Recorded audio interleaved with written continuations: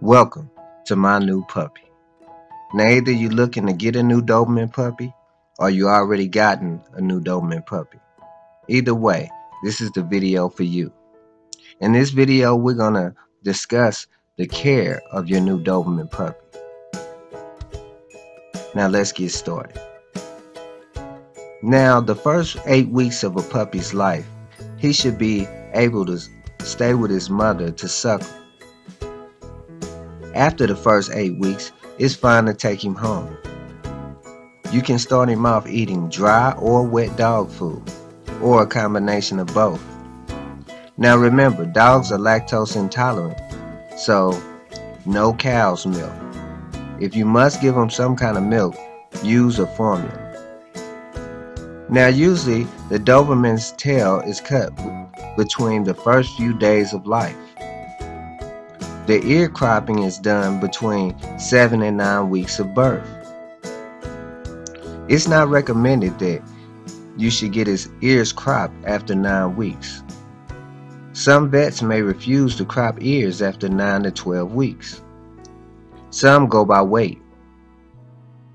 If a dog is between 15 to 20 pounds, a lot of vets may refuse. Now, when the ears are cropped, they're usually taped up, and they'll be taped up between 4 to 6 months, with retaping in between that time and trips to the vet. Now, AKC male Doberman will usually grow to be about 26 to 28 inches in height and weigh between 75 and 100 pounds.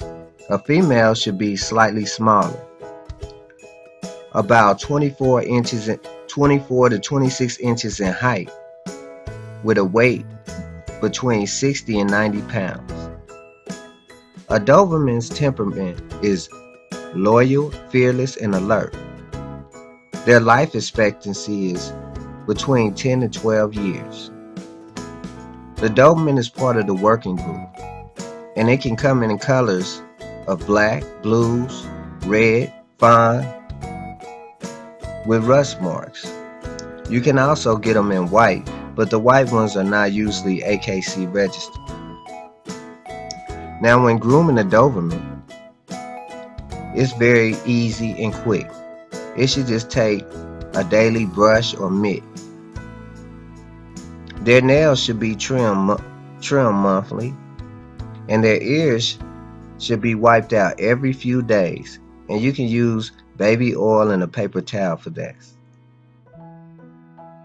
Dobermans need lots of exercise because they're energetic. They enjoy walks and runs. Dobermans are very smart and they learn easily, but they can be pushy if they're not trained properly. You should socialize your Doberman pup while he's still a puppy.